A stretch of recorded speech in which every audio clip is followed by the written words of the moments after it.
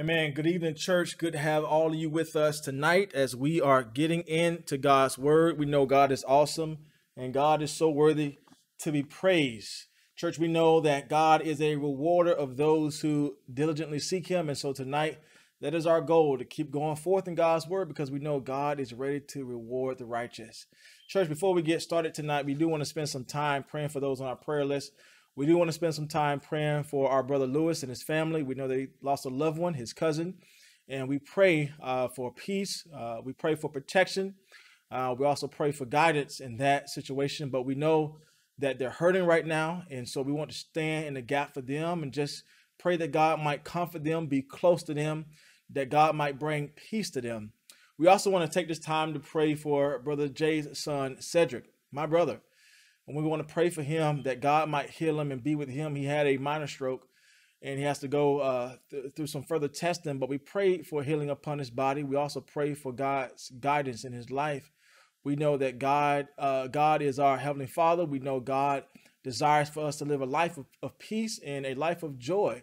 And so we pray for his life, that God might guide him and be with him and heal him. And again, we pray for Brother Omo's family, Lewis family, that God might heal them as well. Amen. Let's pray tonight.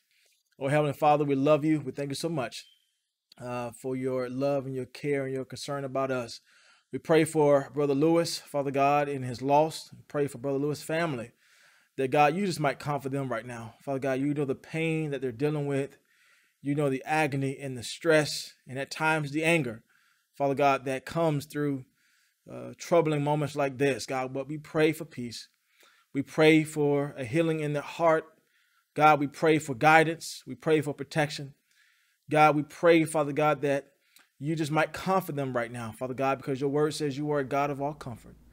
God, be with them that are in the midst of that family, God, who might be hurting, might be asking questions, God, but you know all things, God. And as we're learning tonight, God, that you are a judge who judge all things correctly, Father God, and you are able to bring vindication for the innocent, Father God. And so we pray, God, that you just might strengthen Lewis, strengthen his family during this tough moment, God, but to also know, God, that you bring comfort, God, that you bring peace in the midst of unpleasant situations. Pray for Brother Jay and Cedric, Lord God, that you just might heal his body, Lord. You know all things that's happening in his life, Father God, but we know that you work through the power of prayer. So, God, we pray that you might bless him with healing, but also with your guidance in his life. God, that where you want him to be, God, he might be. So, God, we love you. We thank you. Watch over us and be with us as we get into your word tonight. We pray all this in Christ's mighty name. Amen. Amen. Church, that's our study tonight as we continue in God's word, learning about God's plan for us. You know, this whole study that we've been on was really focused on who God is to us. And Brother Jay's been dealing with God as our Heavenly Father, and we have been dealing with what Jesus has come to do. Yes, he has come to save us from our sins, but the Bible also shows that Jesus came to reveal the Father to us, that Jesus came to make God known. And we read that whole scripture in John chapter 1, verse 1 through 18, and it talks about the deity of Jesus, that in the beginning was the Word, and the Word was with God, and the Word was God. The Bible says he, meaning Jesus, was with God in the beginning. He shared timeless existence with God. He was there with God. He himself is God. We learn from that passage in John 1, 9 through 13, that Jesus is a God that brings salvation, that those who would receive Jesus would then become children of God. We can only come to God through Jesus Christ. That's what he says. I'm the way, the truth, and life. No man can come to the Father unless they come through me. We learn about Jesus' humanity, that the God of all creation was wrapped up in the flesh to dwell amongst us for a primary purpose, to save us from our sins. We read that the word became flesh in John 1:14. But through that, we also saw the superiority of Jesus, that all things is in his hands, that God owns everything. Jesus is in control of all things. And therefore, the God who came from heaven, as we read in John 1:18, has come to make God known. The God-man, Jesus Christ, who came down from heaven, has come to make God known. Listen to what John says regarding Jesus John says in John 1:18, no one has ever seen God, but the one and only Son, who is himself God and is in closest relationship with the Father, has made him known. We learn from John's gospel that everything Jesus speaks, he speaks what God wanted us to hear. He's speaking only what the Father has given him to say. And so we know that when Jesus speaks regarding God, really when Jesus speaks about anything, he is revealing who God is to us and what kind of people you and I are called to be. We learned previously that God wants us to acknowledge him, that God wants us to see him in his full nature. We talked about two pieces of God's nature. We said God is holy and God is righteous. We talked about on Monday night that God is a God of justice, and that's what we're going to finish with tonight. But what we learned is that when God gave these powerful names to his people, God wanted them as well as you and I to know who he is. And let me tell you something, friend, when we're going through this dark world, we got to know who God is. Through the names of God, as we're going to go back and kind of review these before we finish this whole sermon series. But the whole point of us getting these scriptures is for us to know who God is. That even though I'm walking through this dark world, I can trust that God, he's Yahweh. That's the name that God gave Moses. What does Yahweh mean? He is the I am. What does that mean? He's the self-existing one, the self-sustaining one, the one who has no beginning, the one who has no end. That's what he told Moses. God said to Moses, I am who I am.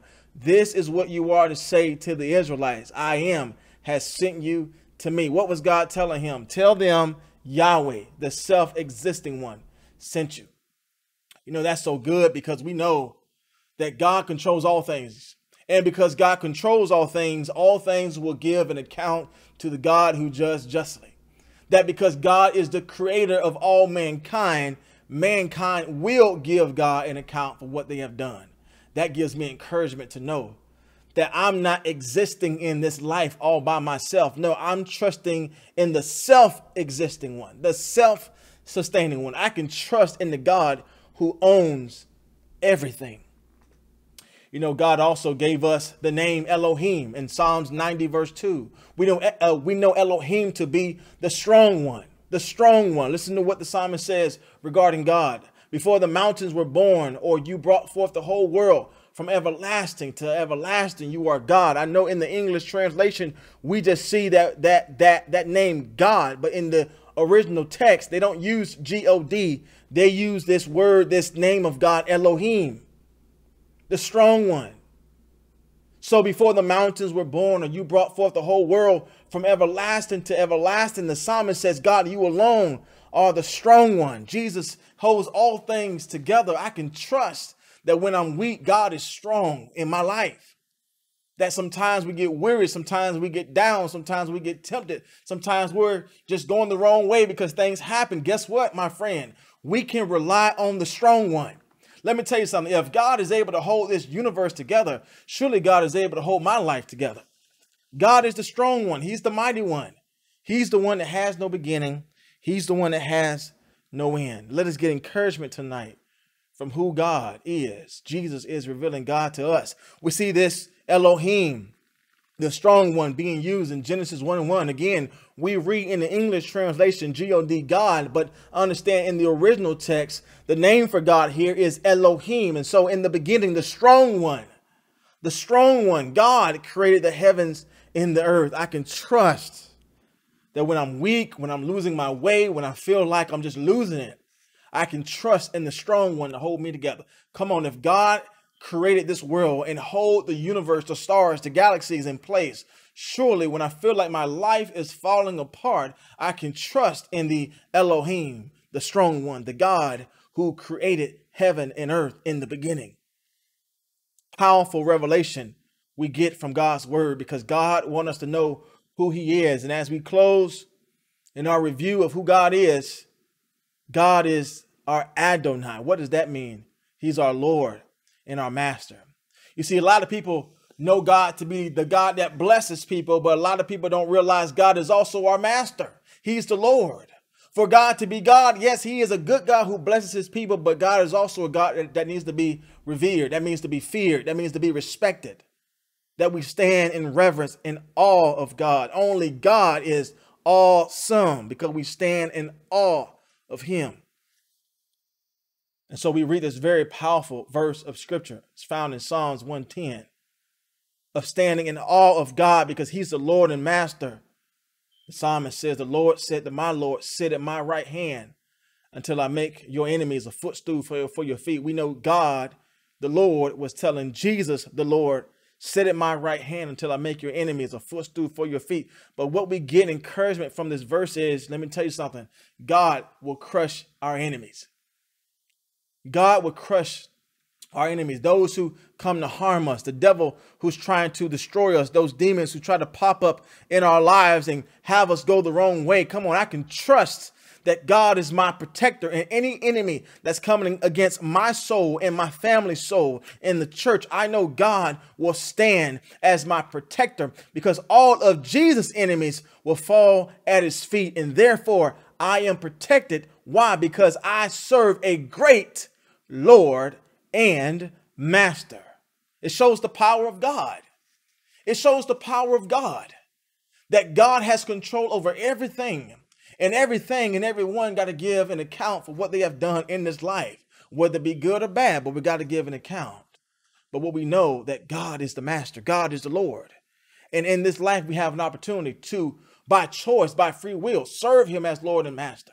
The Bible says that there is going to be a time where God comes back, Jesus comes back, and every tongue will confess that Jesus is Lord, and every knee shall bow in acknowledgement to who Jesus is. One brother in the Bible college said this: we can choose by our free will to do that now, to serve God now, to acknowledge him now, or we can be disobedient and refuse to do it now, only to be thrown in hell and do it at the end. But at the end of the day, we will all acknowledge who God is. And let me tell you something, friend.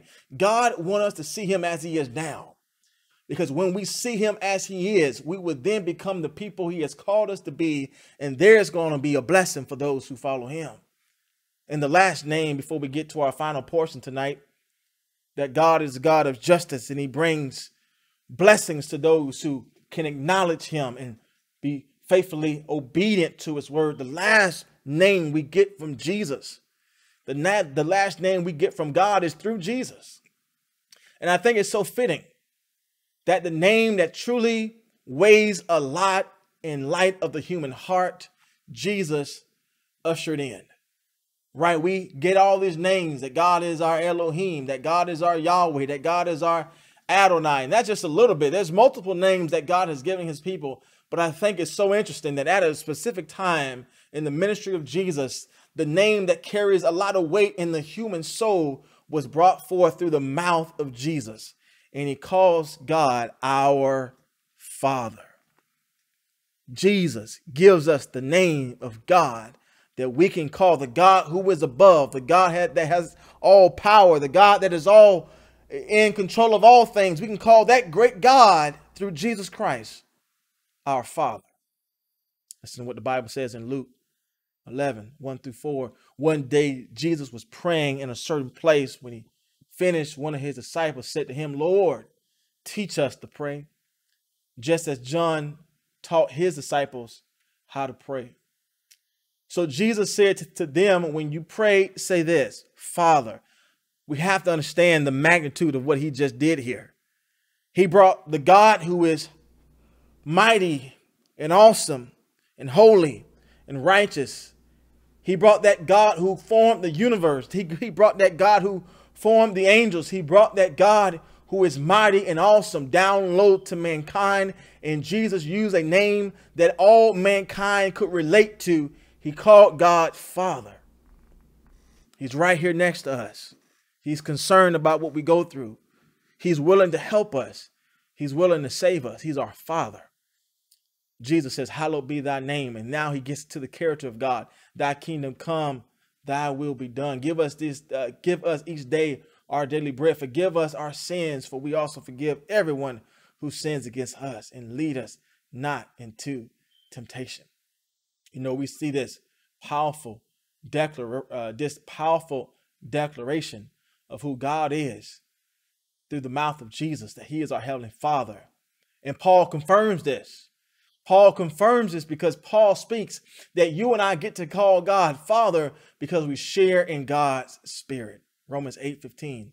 The Spirit you received, and we received the Holy Spirit through baptism, the Spirit you received does not make you slaves so that you live in fear again. Rather, the Spirit you received brought about your adoption to sonship, and by him, who is the him? Through the Spirit, by him we cry, Abba, Father. Let me tell you something. We have all been blessed.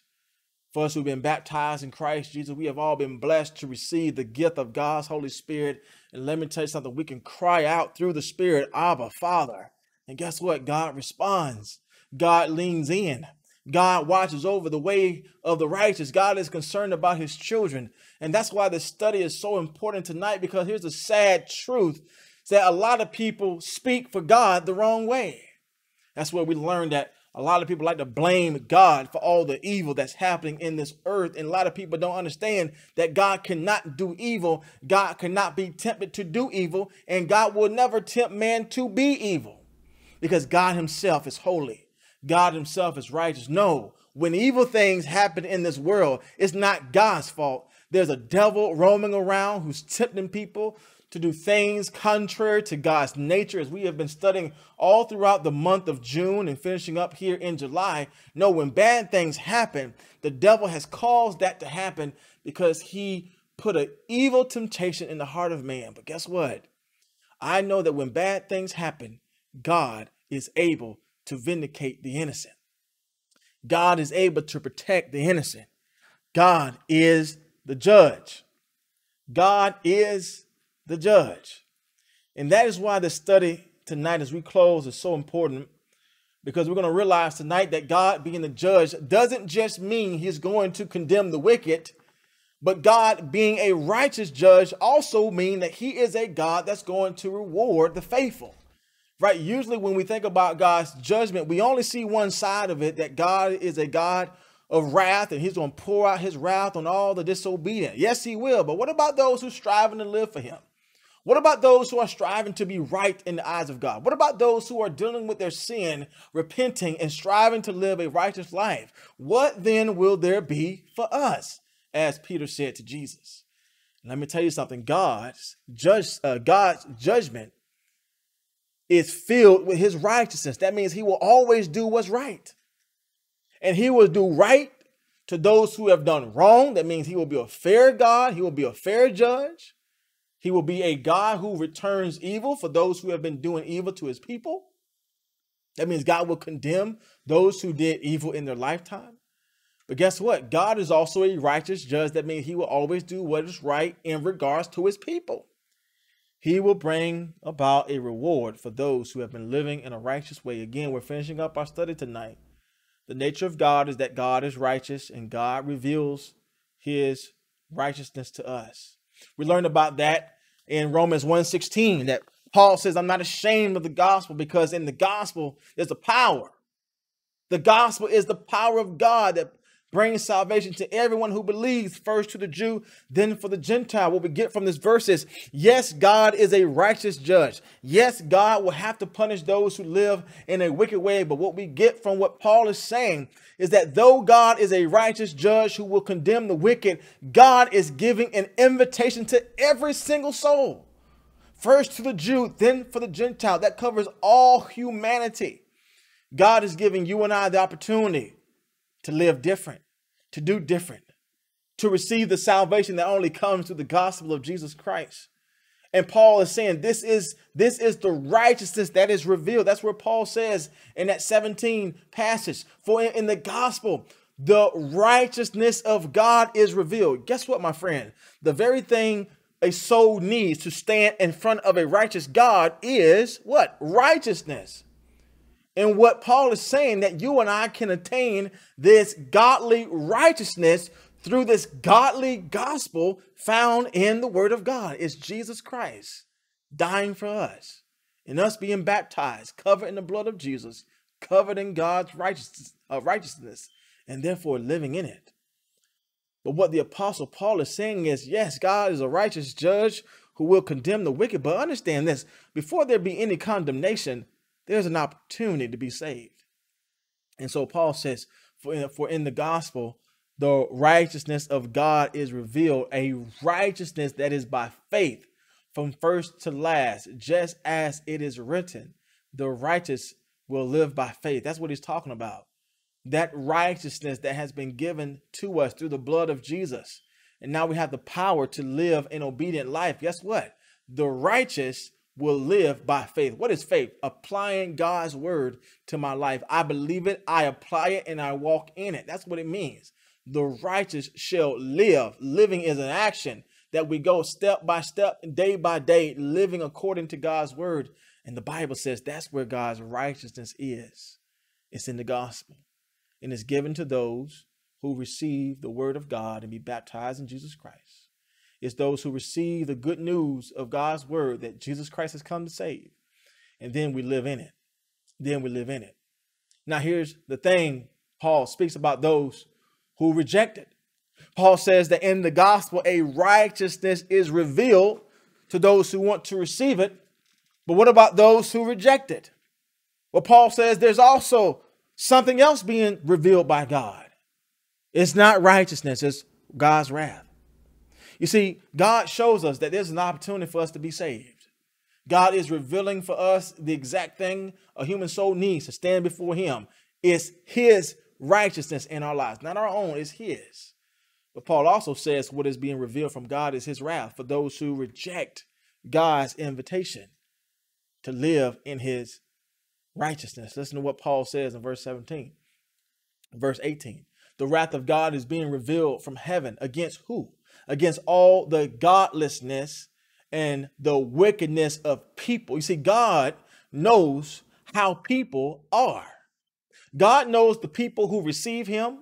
That's where Paul says the blessing is those who live in God's righteousness by faith. We're going to realize at the end that God rewards these type of people who live by faith in the righteousness of God. But Paul then speaks about these people who reject righteousness, these people who walk in wickedness, these people who go against the righteous standards of God. Paul says there's something being revealed to these type of people. It's the wrath of God. It's being revealed against all the godlessness and the wickedness of people who suppress the truth. How? By their wickedness. Since what may be known about God is plain to them. Why? Because God has made it plain to them. You know, we learned in previous studies that God has revealed himself to mankind. God is the God of revelation. He always revealed himself to mankind. One way he does that, if you read that Romans chapter 1 passage on down, that God made sure that humanity would know him through his creation so that mankind will be without excuse. There's nobody that can go to God on Judgment Day and say, God, I didn't know you were there. God, I didn't know you existed. No, God made sure that his invisible qualities was clearly seen and being fully understood by what he has made. That's what we call general revelation. Everybody know morality, what is right and what is wrong, because God put eternity in the heart of man, as the Bible says. Nobody can go to Judgment Day with an excuse saying, God, I didn't know. But guess what? Paul here revealed to us that there's special revelation. How can I live in a righteous way? We got to get into God's word, and it comes through the gospel of Jesus Christ. But here's the sad truth. Those who know that God exists oftentimes reject the nature of God in their life. And that's where Paul says that God made it plain to them. God made it plain to them that they might fully know and be aware of who he is. Now we know tonight that God's righteousness means that he is going to be a God of justice, that God will be a God who judges. Now, on Monday night, we learned about how God will judge the wicked. But tonight, we're going to learn about how God is able to reward the righteous, those who receive the gospel, those who said yes to following Jesus Christ, those who strive to live a blameless life. There is a blessing. There is a reward for those who have been faithful to God. Why? Because the nature of God is that our God is righteous. And God's righteousness is seen in both his judgment of condemning the wicked, but also his judgment of rewarding the righteous. Listen to what Romans 2, verse 7 says. To those who by persistence in doing good seek glory, seek honor, and immortality, God, he will give eternal life. But for those who are self-seeking and who reject the truth and follow evil, there will be wrath and anger. You see what the Bible is saying here regarding God? That God is able to reward the righteous. God is able to reward those who seek him, as we learned in previous verses. And see, God's word also says that for those who are self-seeking, who reject God's truth and follow evil, there will be wrath and anger. You see, God's judgment is just not to condemn the wicked, but God's judgment is also to reward the righteous. That God knows what you will not have been doing. God knows our struggle and our battle. God knows when we have been tempted and we fell short, but today we said not again, and we strive to make moves towards living for God's righteousness. It's called repentance. God knows. That's what persistence means. That means we're not giving up. Though we fall and we stumble, we get up, we move forward, we dust ourselves off. Why? Because we're seeking glory. That's what the Bible says, persistence. That means that we are continuing living for the Lord. And there's going to be good days. There's going to be bad days. There's going to be days where we fall short, days that we repent, days that we get it right. But guess what? It's persistence. And the Bible says to those who have, to those who by persistence in doing good, that means we continue to do God's will in our lives. We don't give up. We do this daily. And we're seeking God's glory, honor. We're seeking eternal life through what Jesus promised. The Bible says God will give us the reward of eternal life. But for those who are self-seeking, and that's something we got to be careful we're not. That we have to be those who seek God, not those who are seeking to please ourselves. We got to be those who receive God's truth, not those who reject God's truth. We got to be those who follow Jesus and not those who follow evil. I mean, Paul is listing for us the mindset of those who will be condemned. It's those who got self all in their mind. It's those who are rejecting the word of God. It's those who are following their evil desires and not living for the Lord. And the Bible says for those people, it is reserved wrath and anger. Wrath and anger from whom? Wrath and anger from God. The Bible says in verse 9, there will be trouble and distress for every human being who does evil. First for the Jew, then for the Gentile. That might sound familiar. For the Jew first, then for the Gentile. God has an order of things. But glory and honor and peace for everyone who does good. First for the Jew, then for the Gentile. You see what God is saying? That he's able to identify who's living right and who's living wrong. He's able to identify those who are striving to be persistent and those who are just following evil desires and rejecting God's truth. See, God's judgment will condemn those who rejected him, but God's judgment will also reward those who have received his word, and through persistence, that means an ongoing process of striving to live for the Lord. The Bible says there will be a reward, honor, and glory and peace for all those who have been doing good, living for God. That's what it means, being obedient to God's word. You see, that gives me encouragement to know that when bad people do bad things, I don't got to get out of my Christian character. You know, that gives me encouragement to know that I don't got to handle this situation on my own.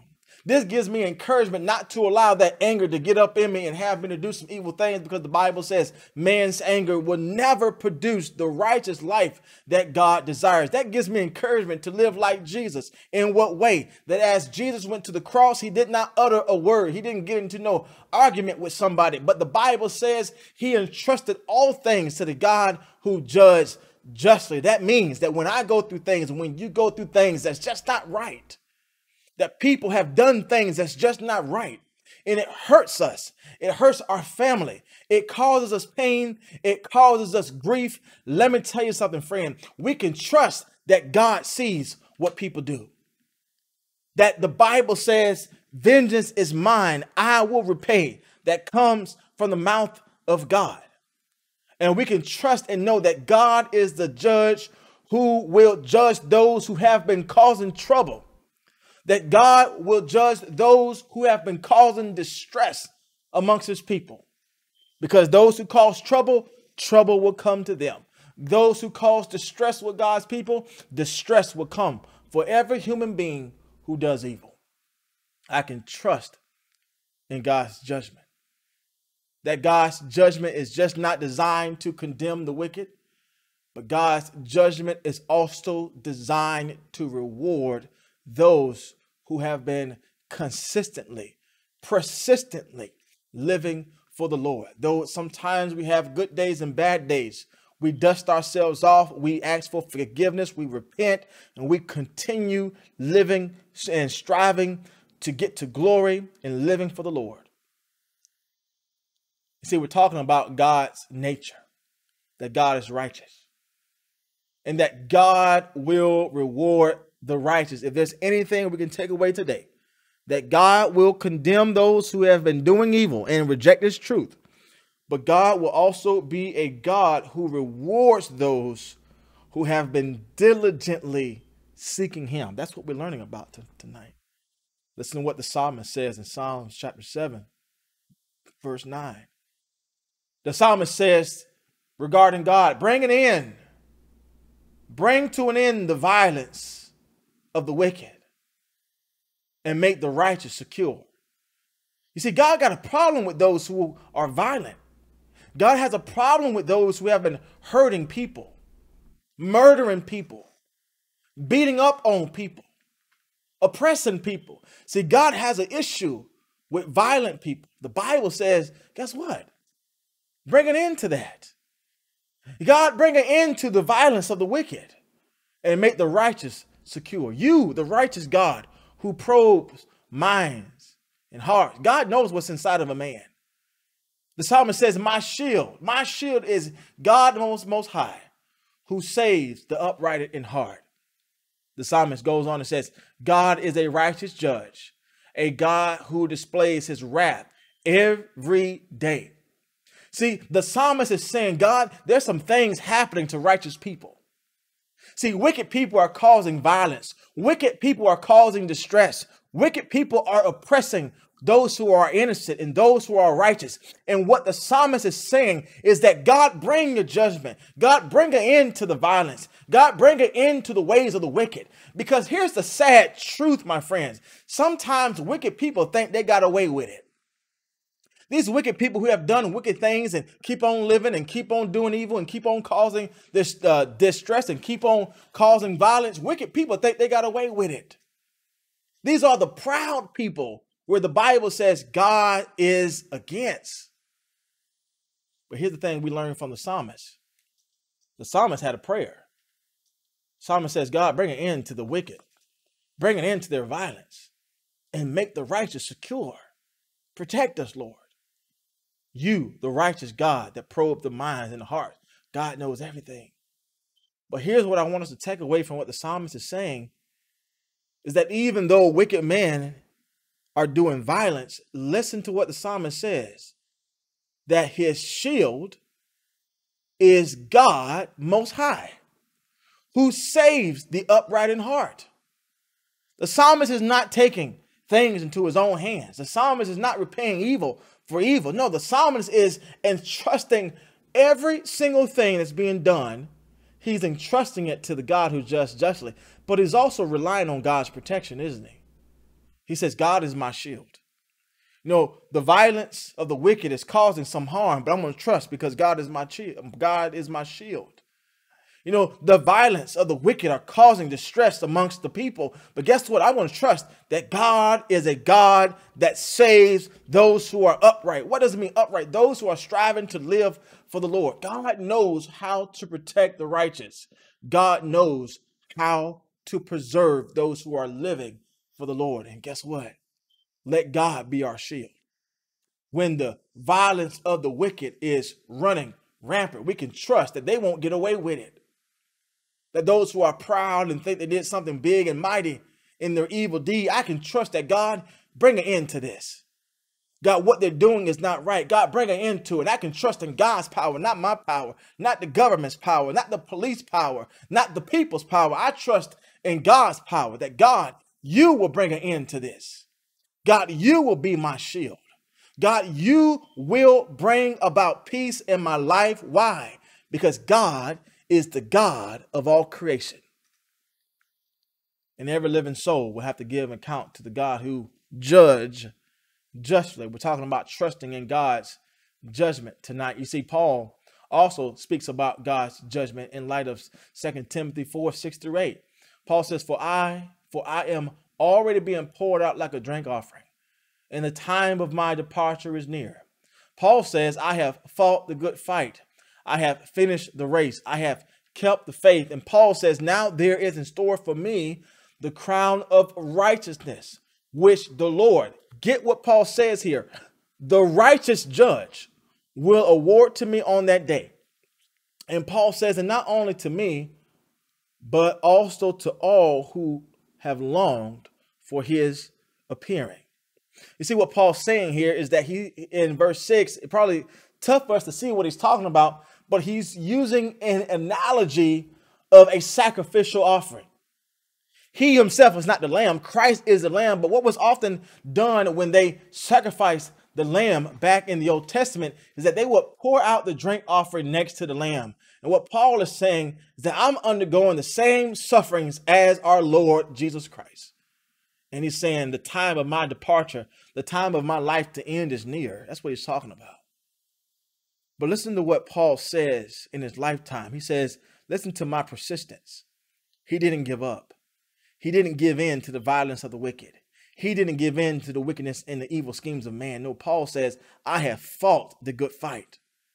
Paul says, no, I have finished the race. Paul says, I have kept the faith. And my encouragement to you is that all of us have a fight that needs to be fought.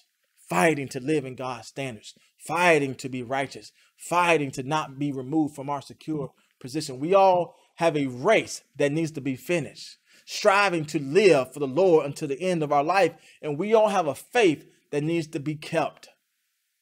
Not to give in, not to give out. We all have been called, like Paul, to be persistent in living for the Lord. But what we get from the Apostle Paul is this, is that there is a reward. That's what Paul says in that verse 8 passage. Now there is in store for me a crown of righteousness. Let me tell you something, friend. A crown of righteousness can only be placed on the heads of those who live in God's righteous way. God will only allow a crown of righteousness to be placed on those who live a righteous life through the power of God's Holy Spirit, according to God's holy word. And what Paul is saying, that he has fought the good fight. He has finished the race. He kept the faith. It wasn't easy. It was difficult. It had challenging times. Paul was persecuted just like our Lord and Savior, Jesus Christ. But because Paul was persecuted, doesn't mean he failed to be persistent.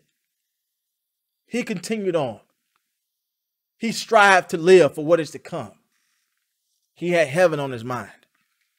And what we can gather tonight as we close is this. Just as Paul is longing to see what is stored up for him, the crown of righteousness, you and I can long for what is stored up for us. Because Paul says that this reward given by the righteous judge is not only for Paul, but it says, but also to all who have longed for his appearing. Do you have heaven on your mind? Can you acknowledge the nature of God? Can we walk in God's standards, God's righteousness, God's word? Because what we're learning tonight is that God is a righteous judge, and God, being the righteous judge, will judge justly. He will condemn the wicked, the evil, and the violence of man, but God will bring about vindication. He will bless those who have been righteous to now come into a secured peace. God will bring about the righteous, a righteous crown upon their head. But for those who have rejected God, we know there is condemnation for those who have been living in a wicked way. What we know, according to God's word, is that God's judgment is just not for the wicked to be condemned, but God's judgment is also for his reward to be upon the righteous. God's judgment is also intended to reveal the righteous in the reward that is to come. I want to end here tonight.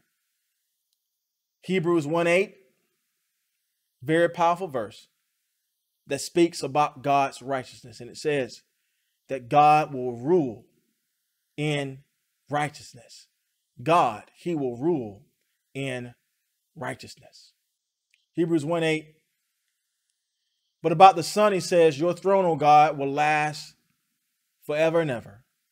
A scepter of justice will be the scepter of your kingdom. Remember, God is a God of justice, and he will rule in all righteousness. Listen to what verse 9 says regarding Jesus. You have loved righteousness and hated wickedness. Therefore, God, your God, has set you above your companions and anointed you with the oil of joy. You know, this shows who Jesus is.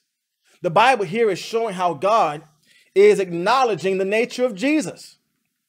And he says regarding Jesus, your throne, O God. God calls Jesus God.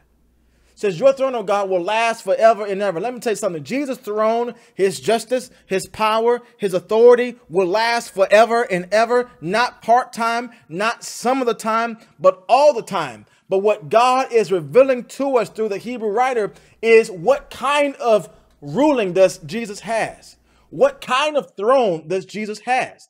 The Bible says that God has a scepter of justice, that he leads through righteousness. He leads through love. He leads through justice. That is his kingdom. The Bible says Jesus loves righteousness and Jesus hates wickedness. This is huge for us to understand the heart, the mind, and the will of God. Because Jesus, just like you hurt when wicked things happen, God hurts. Jesus hurts. But what we understand that God, Jesus, will rule in absolute righteousness. He will judge what he sees. He will judge what he hears. Those who have been righteous, those who have loved him, he will bless you and I with the eternal reward. But we know that God hates wickedness. God hates when people do violence.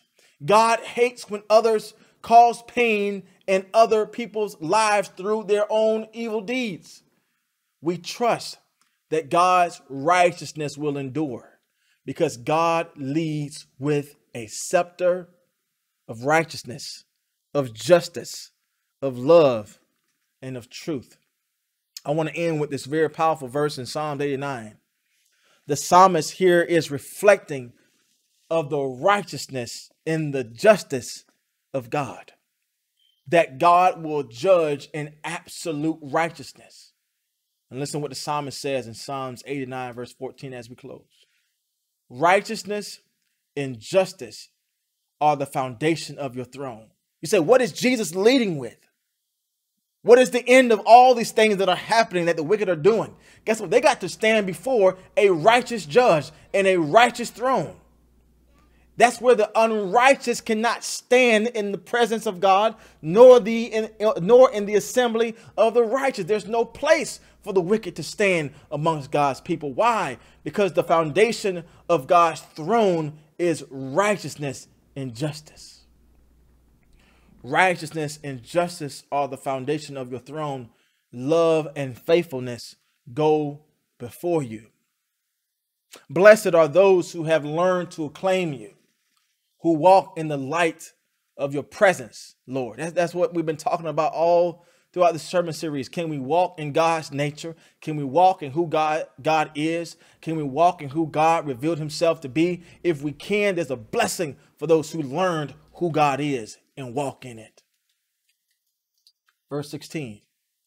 They rejoice in your name all day long, and they celebrate your righteousness. When the wicked lives and do evil things, guess what? We celebrate that our God is righteous. We trust in God's name. Our peace is found in the name of God. That's why we talked about all the names that God has given us to know him by. The greatest one we see is he is our Father. But they rejoice in your name all day long. They celebrate your righteousness. And here's our final verse that I want us to understand tonight. For you are their glory and their strength, and by your favor you exalt our horn. Victory, salvation, redemption, vindication, eternal life. God exalts us. He gives us the victory through our Lord and Savior, Jesus Christ. And what we learn in this last verse of Scripture, may we take encouragement tonight that God, He is our glory. God, He is our strength. And finally, God will exalt our horn. What does that mean? God will give us the victory. It's almost like in our day where the boxer wins the match and the arm is lifted up that he's the winner. God will exalt our horn. He will exalt our hand. He will let all mankind know this is the victory. These are the people who have won. These are the people who will live forever with Him. Praise God. Praise God that through Jesus Christ, we have the victory. We have the victory through God. And what this study has been all about is to acknowledge who God is so that we can be who He has called us to be. Church, may we trust ourselves to the God who judges justly. May we trust ourselves to the righteous judge. May we trust every part of our lives and every situation that happens. May we give it to God and say, God, you alone can judge this. God, you alone are the righteous judge. And may we trust that God's judgment is just not there to condemn the wicked, but God's judgment is also there to reward the righteous, to reward His people. So may we do as Paul did. May we fight our fight. May we finish our race, and may we keep the faith that we have received by God, so that what Paul longed for, the crown of righteousness, we can also long for, that when the righteous judge comes again, we can be in line of those who have lived according to His righteous standard. Church, we love you. We thank God for you. May we, through persistence and longing, live for the Lord, knowing that God has a reward for you and I. Church, let's pray. Oh, Heavenly Father, we love you, God. We thank you so much for your word and your truth tonight. God, we pray that as we learned of who you are, learned of your name, and how we can celebrate and rejoice in your name, celebrate your righteousness, we pray tonight that we can trust that in every situation, God, there's vindication, there's redemption, there's protection, there's peace. But God, you also preserve the righteous to be fully redeemed on that day of judgment. God, we love you. We thank you. We pray that you watch over us and be with us. We pray that in every situation that we don't act out of our Christian character, but God, we do what Jesus did, to entrust all things to the God who judges justly. So we love you. We thank you for your patience, your mercy, and your grace. And thank you for always being a God who gives us a chance to repent and be a part of the righteous. We love you. We thank you. For all this in Christ's mighty name. Amen.